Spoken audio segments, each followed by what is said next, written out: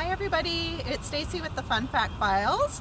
Thank you sorry from the flip-flop files. It's Fun Fact Week, so that's why I messed up there. Welcome to Thursday, our day 2 of our special edition. I've got my handy dandy videographer with me again. Say hey, Ann. Howdy. Today we're on location at the Cloverdale Exhibition Grounds, or as us locals like to call it, the Cloverdale Fairgrounds.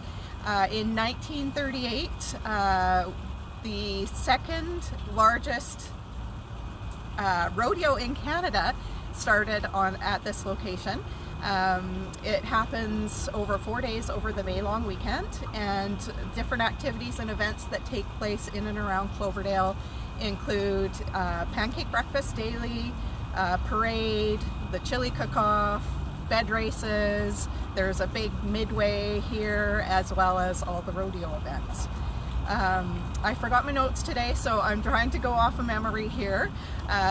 The place that we're on, standing right now, it's actually 138 acres, and some of the notable buildings that are on site are the Shannon Hall. You may recognize that name from our video yesterday talking about the first family to settle in Cloverdale. There's the Alice McKay building, the Bill Reed Millennium Amphitheater, where we have our Canada Day celebrations.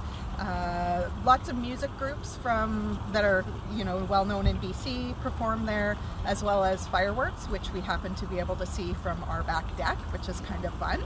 Also on site are the show barns, which you can probably see behind me, the Stetson Bowl, where most of the rodeo events take place. The Cloverdale Rec Center is on this location, as well as the Curling Club, which we will be doing a video highlighting the Curling Club at a later date, so be on the lookout for that. And also the Elements Casino and Racetrack.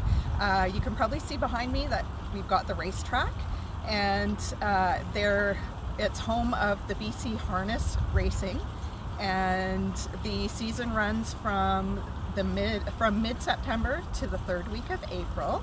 And in case you're wondering what harness racing is, horses will race at a certain pace or trot, and pulling behind them a 2-wheeled cart that the jockey will sit in. Enthusiasts will bet on the races for their favorite to win. These races started at this location on January 1st, 1976, and in past years, Ian's family has made it a tradition to celebrate New Year's Day at this location and watch the races together. So that is all we have for today, but make sure you tune in tomorrow, where we will be at another location in Cloverdale giving you some more fun facts. Okay everybody, have a great day. See you tomorrow.